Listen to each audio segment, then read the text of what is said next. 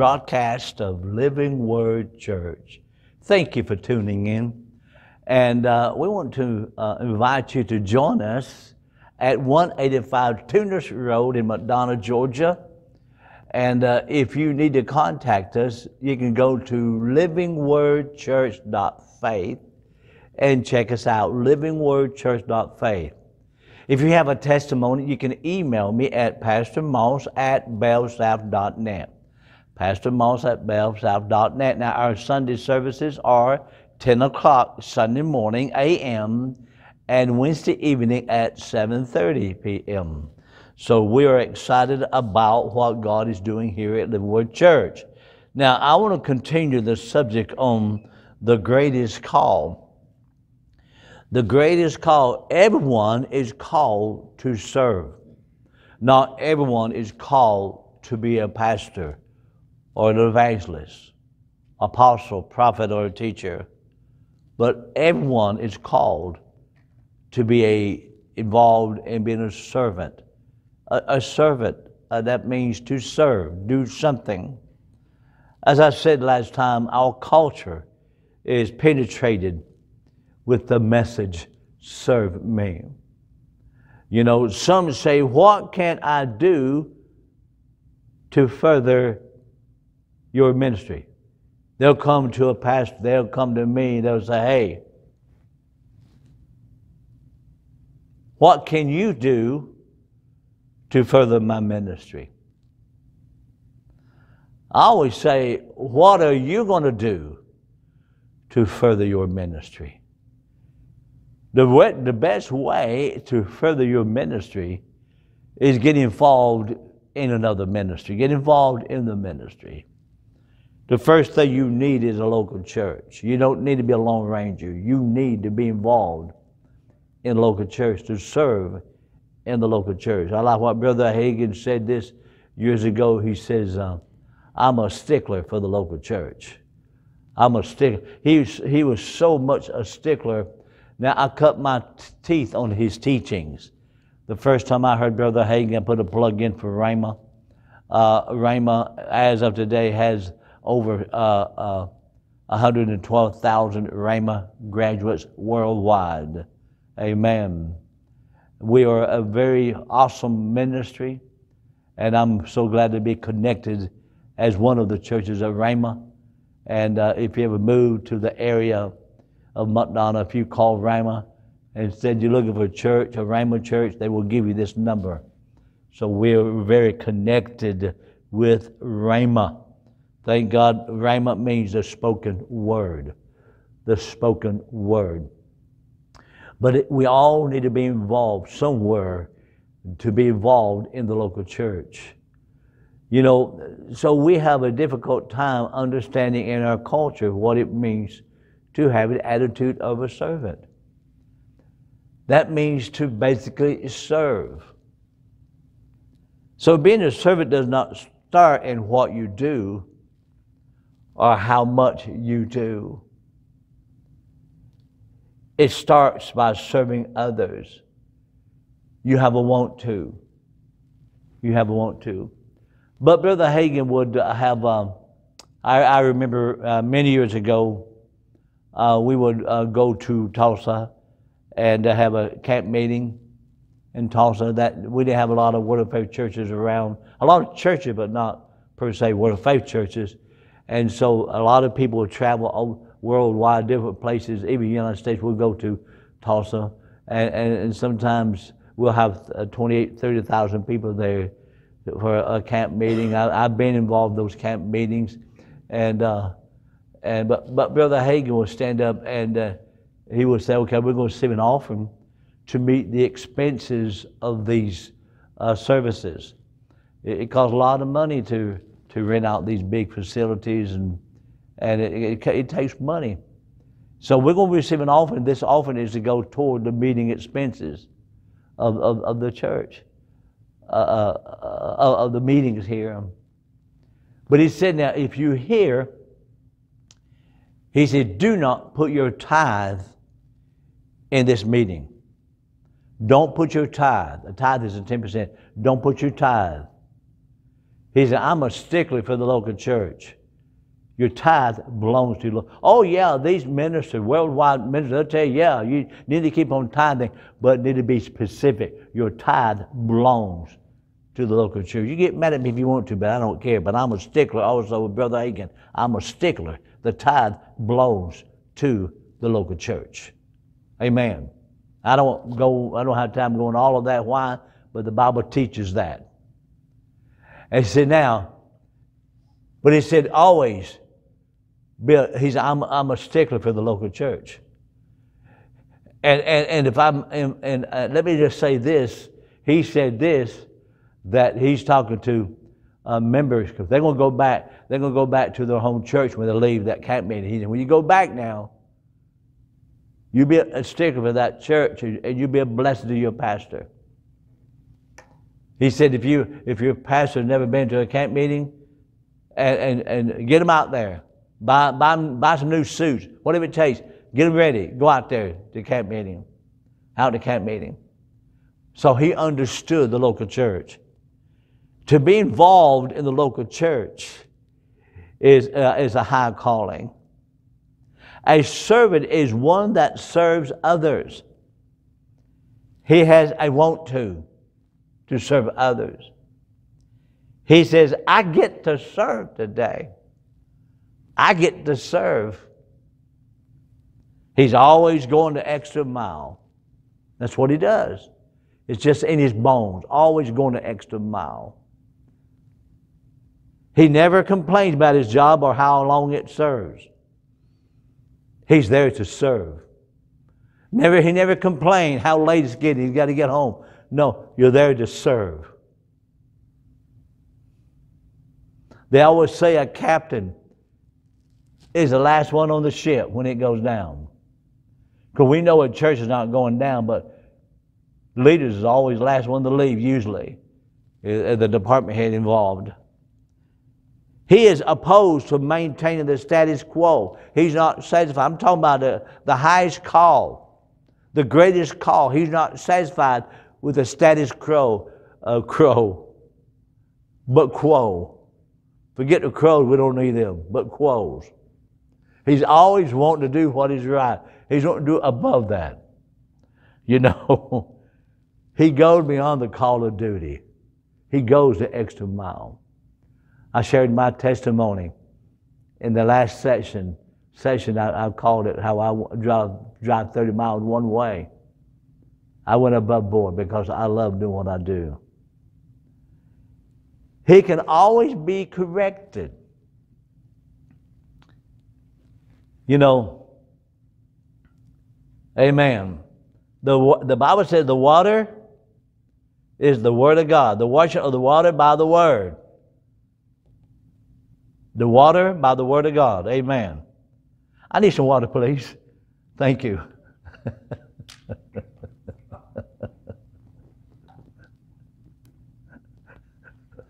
Thank you so much. We had this all worked out. We'll get this thing all planned out. So that's what I'm going to do. If I get real thirsty, I'll give a signal. One, I'll say the word water. She's there asleep, I think. So, but anyway, excuse me while I drink some water.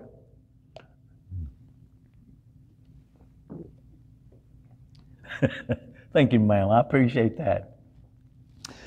But anyway, a servant does not like to be corrected. You know, I send out words of inspiration. I've been writing these for years. The Lord gave me this talent. Actually, it's a gift. I send out words of inspiration. And for people to be inspired to read these things, it blesses them. But sometimes I'll send out one that will be a word of correction. But you need to understand that you need to receive a word correction like you would inspiration. People want to be built up, inspired. They want to be built up, inspired, and go ahead and praise God because they've been inspired, encouraged. But you know, sometimes we just need to be corrected. A servant needs to be corrected. The Bible says the Word of God is profitable for instruction. So I cannot get off balance and just give words to inspire you, to encourage you. That's good. But we're living in the days that people in a good feel, say something to make me feel good. Oh, I will. No matter what I say that try to make you feel good, you're not going to feel good until you receive correction that needs to be corrected. You can't live in sin and feel good. You can't live in sin and expect to feel good. No. We need it all. The gospel, we need all of it. A servant, one that serves Jesus, one that serves in the body of Christ, loves to be corrected. It's not easy sometimes, but it's good. It's profitable. I just sent out a word of, actually, I call it a word of inspiration, but this is a word of, not corruption, but a word of correction. And if we don't receive that word of correction, we'll have corruption. Talking about the bait of Satan being offended. You'd be surprised how many people that say they love God, they're offended with their brothers and their sisters. They live offended with their pastor. He didn't shake my hand when I went to church. He didn't even look at me. And they get offended over small things. But a true servant of God will not live by an offense.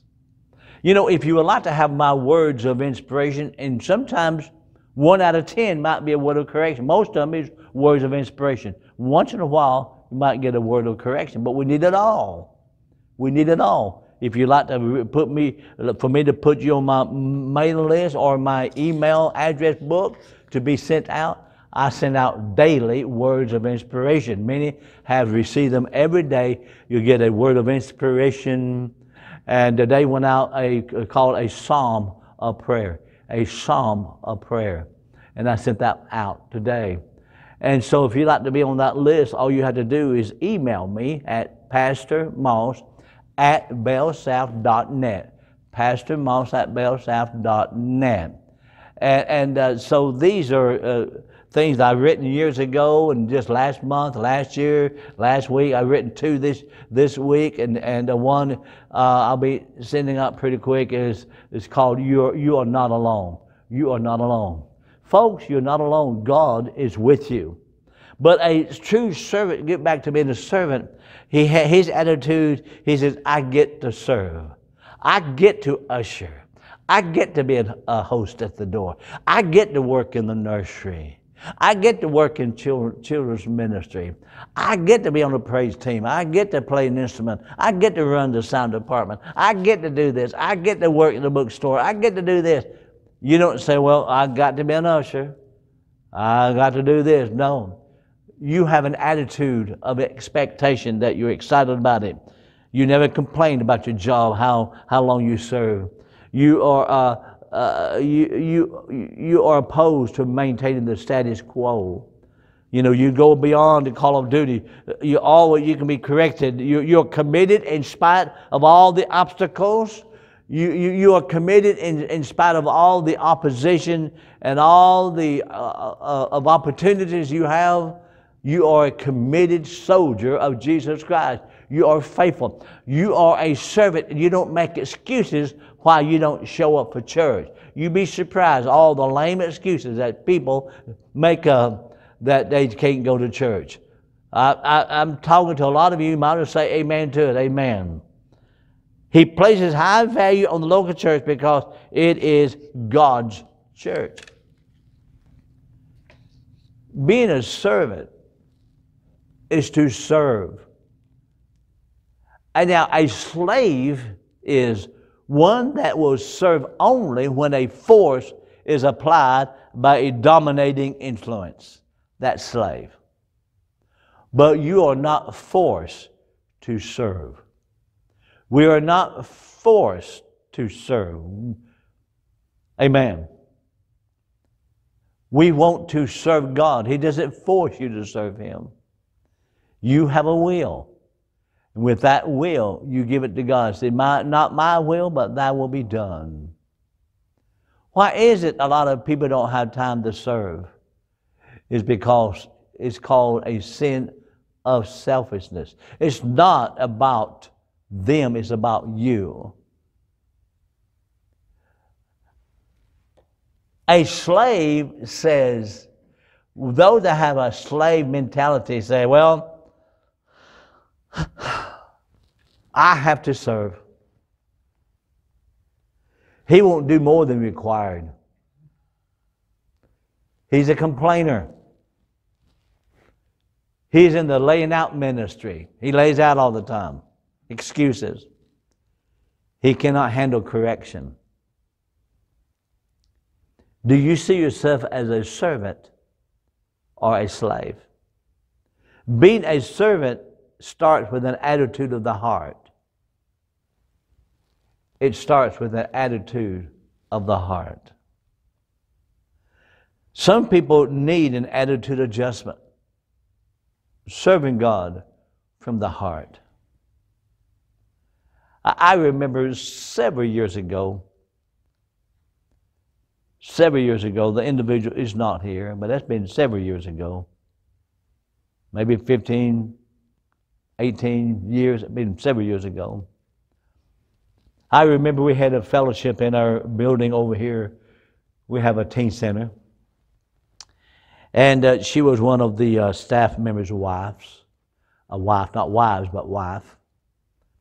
And one of my ladies that was getting food prepared over there, we were just having a simple fellowship, I think with hot dogs and just whatever, just a few things just to get together and fellowship among the members. And it had a pretty decent crowd coming. And one of my members asked her, could she help? Could she help out? And she said, I don't do hot dogs. What a way to respond. I don't do hot dogs. In other words, I'm not going down to that level and serve. Don't you know who I am? I ain't going to do hot dogs. I've written a book called Understanding the Ministry of Helps, the Greatest Call. The Greatest Call, the Ministry of Helps. In that book, I use this illustration without mentioning anybody's name. It says, I don't do hot dogs, so I added this in there. That's how some people's attitude is about serving. About serving. It said, I don't do hot dogs. But I don't do nursery. No, I don't do nursery. I don't do usher. I don't do sound. I don't do bookstore. I don't do the media. I don't do cameras. I don't do praise team. I don't do cleaning restrooms. I don't do that. I don't do children's ministry. I don't do youth ministry. I don't do landscaping. I don't do evangelism. I just don't do these things. But yet I feel like I'm called to the ministry. I think you better forget the ministry. You never fulfill anything in your heart. Brother Hagin said this one time. He said, people live and die and never enter into the ministry. I've talked to several ministers over the years, members that was definitely called of God, to ministers, to preach the gospel. But yet they were so frustrated because they're not ministry. But you can't get them to do anything in the local church to serve.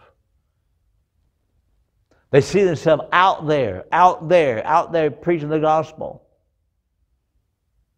But what about the flock right here in the body? What about the flock in the local church?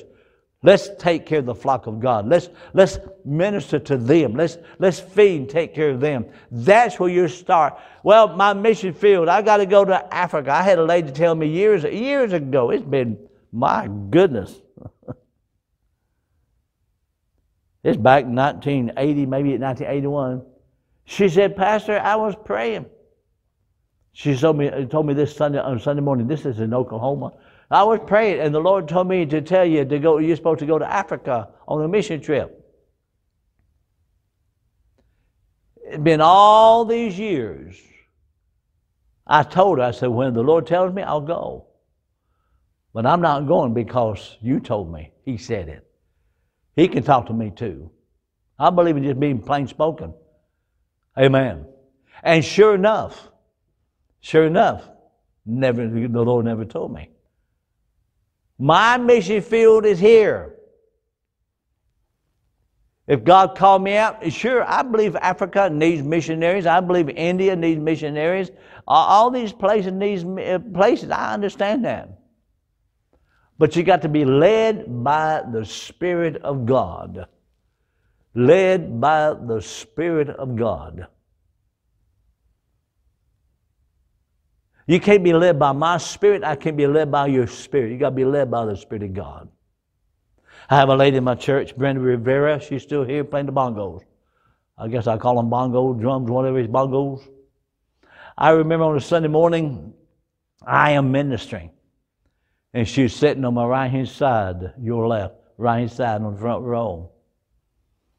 And when I was ministering, I stopped and pointed at her. And I said, you're not supposed to leave. You're supposed to stay right here. And while I continue ministering, I'm having this dialogue with God. I can't explain it, but I'm talking to God at the same time I'm talking to the people. I said, Lord, I don't understand. Why in the world? Why did I say that? Why did I say that? I don't understand why I said that. But I just kept on ministering. And I said the second time, Brenda, you're not supposed to leave. You're supposed to stay right here. And so that was the second time I said that. I just just kept on ministering. At the end of the service, she came to me. I'm not saying God always worked this way. She came to me and says, Pastor, so you didn't know this. I was already packed up. I was wanting to move to Puerto Rico, back to Puerto Rico. I'm packed up. She said, I told the Lord this morning, if you want me to go, if you don't want me to go, you reveal it to my pastor. And she said, when you said that, I knew that was God because you knew nothing about it. And she didn't go. This has been several years ago. She stayed right here. She's serving. Still playing those bongos. She's happy. She don't want to go there. God changed her. I didn't know that. God don't always lead that way. But God will at times. Because she said, she asked, if she never asked the Lord that, it would never happen. She said, Lord, if you don't want me to go, reveal it to my pastor. Reveal it to him. And sure enough, it was revealed. And she's here now. And I look back on that day, been years ago, I look back on that day. I wonder why, because I believe the devil had a trap for her. I believe that she could have been in one of those floods and that disaster that happened in Puerto Rico back then. I don't know, but I tell you what, it pays to be led by the Spirit of God. If you're serving God in a local church, stay put until God leads you out. Make sure God leads you out. But a lot of times people will make their own decision. Well, this is what I'm doing. Okay. What can I say? I can't go against God. If you believe it's God, do it. But I tell you what, we need to be involved in God's local church. If you go to another local church and get involved, serve in that local church. Amen. Do you see yourself as a servant or a slave? You know, when you're asked to get involved, some people say, well, let me pray about it. If you're in a local church and somebody in the church come to you and say, hey, you know, I'd like to get you involved. Can I get you involved? I need some ushers. Can you, I need help. You're not doing anything right now. Can you help me ushering? Well, let me pray about it. Pray about it?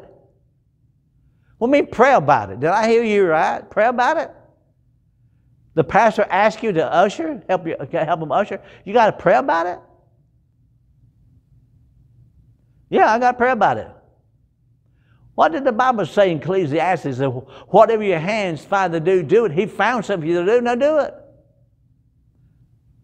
You better thank God you have an attitude to serve God if you're serving God in that area. Amen. Something about being involved in the local church. We have a member here who's been coming here, I guess, about 8 months now. A very precious couple, been coming 8 months. He's never been involved. He comes. They just come to church, sit there, hear the Word of God. And I went up to him. I said, I think it'd be good for you to help us be an usher. And find out what size shirt you wear, usher shirt. He said, what size? And I tell you what, he started ushering. And it seemed like he looks different. He looks different. And it's okay. He looks different. And it's like he changed to another person. He found his niche. But see, he got involved. But if you're in a local church and you're not asked to be involved, then get involved. If you really want to serve, go up to your pastor and say, hey, Pastor, I want to be involved. I want to be involved in the church. What can I do? Now, I'm talking about the highest calling. I'm talking about the highest calling. I would like to say, well, do you love to work with children? No, I don't like work with kids. Well, I don't need you back there. You kind of fill them out. And do you like nursery? Oh, I love babies. Okay, we can use you in the nursery. And they feel, and they love it. See, you find out where they are, locate them. You have gifts inside of you, find out. If you like to be a host at the door, you're a very friendly person. You like to walk up to people, shake their hand, greet them. You find your place. Because once you find your place, ask God. And God will enlighten your understanding, enlighten your eyes, and show you what to do. And you'll do it. So, Keith always said this one time. He went to a church to minister. And somebody came to him and said, hey, did you use our restroom? He said, yeah, I used the restroom. He said, how you like it? Was it clean? He said, oh, yeah, it was real clean. And the individual said, I cleaned it. I'm the one that cleaned it. He was so blessed that someone loved what he did. He said, I cleaned it. I cleaned it. He was so excited about the position in the restroom, making sure it's cleaned up. See, people that serving from the heart loves to serve from the heart. Amen. Well, I'm going to continue this next service. I'm going to remind you if these messages are blessing you. Once again, if you would like to put you on my address book, my email, I won't be pounding you with a bunch of stuff, requests. I'll only be sending words of inspiration to you weekly. If you want them, I send them out every day, every morning. You get words of inspiration that will inspire you, help you. I've had people say, Pastor, I needed that. It was right on time. I needed to hear that word of inspiration. Amen. So praise God. We love you. God bless you. Until next time, Jesus is Lord. Thank you for joining us at Living Word Church. Living Word Church McDonough is located at 185 Tunis Road, McDonough, Georgia 30253. In-person services are held Sundays at 10 a.m. and Wednesdays at 7:30 p.m. Children's services are available every service for ages birth through 12 years old. If you would like to financially support this ministry, you can do so by using the Give Now button on our website at livingwordchurch.faith or by texting the word GIVE and the amount to 770-212-9591. Your financial donation will help us continue to support our community and do all God has called us to do.